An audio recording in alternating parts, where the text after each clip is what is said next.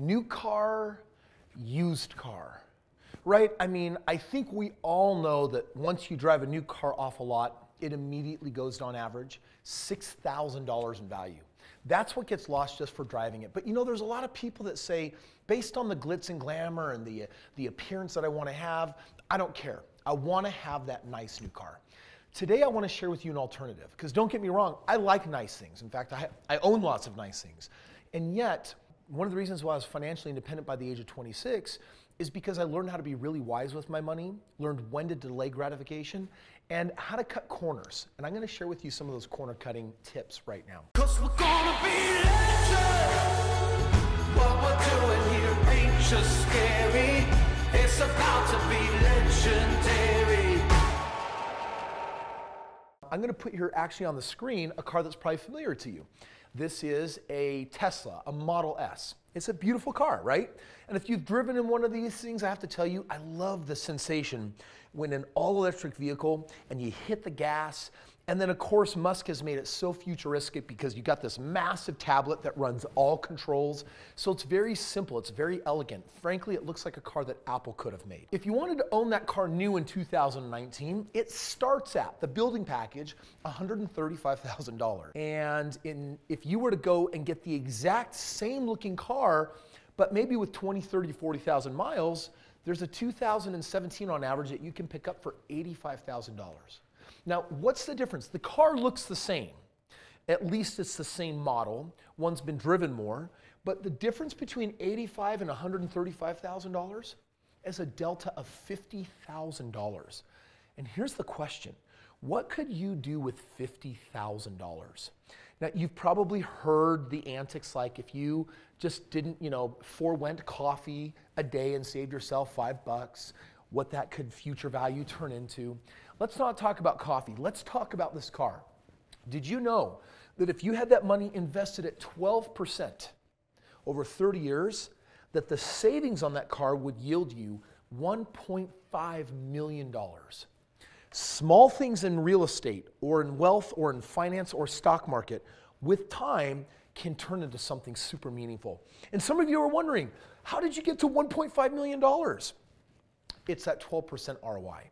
I want to actually show you how you can get a 12% yield or even a 15%, but on average I'm doing 25%, double this. And you know what that means to the 1.5 million number? On that hockey stick curve, it becomes something significantly more.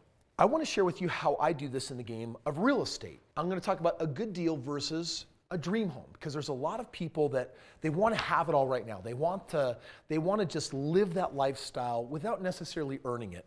And a lot of people are on this broken treadmill where they have to slave at their job to support their lifestyle. It's the keeping up with the Joneses. Now, I'm going to show you, this is kind of a dorky image of me. I snagged this from YouTube, one of my earlier videos. I've got this home in the background. This is the very first house that I ever purchased.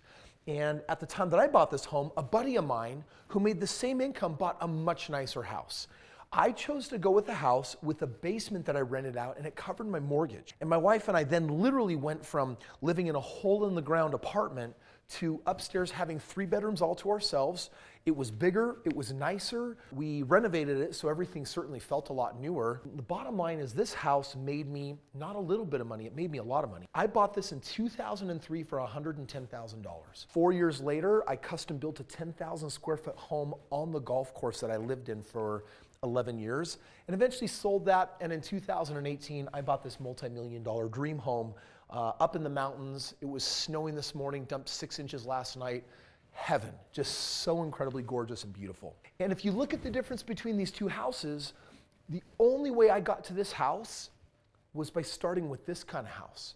It's not very different than this whole idea of the Tesla 2019 versus buying a slightly older model. I can still achieve the same look, but put that savings to work. This is one of the things that we're not taught about money.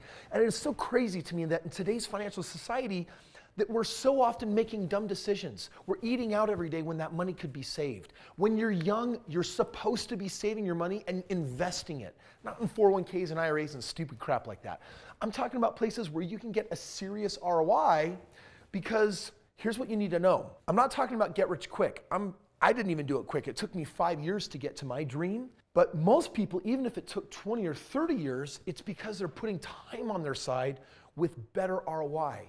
Your job is to find a more significant ROI that can actually build and do that for you. So how do you do this and how do you get those ROIs? I wrote this book. I've written several now. This particular book I give away for free to anyone that wants it. I ask that you click the link below and cover the shipping. But when you get this book, it'll actually talk about this very first house that I bought, and it'll show you then how in a short period of time I was able to afford a much nicer lifestyle. And it's all because I became really expert at a very simple game of money. I learned how to get higher yields than other people were getting, and with a little bit of time, it led to a much nicer lifestyle. So if you want to get a copy of this book, I break it all down for you and I show you step by step how I build that wealth. You're also going to want to subscribe because every day I come out with a brand new video designed to teach you exactly how I did this. There are people all over the world that have watched this channel that are executing the information that I share with you here and are literally creating better lives for themselves.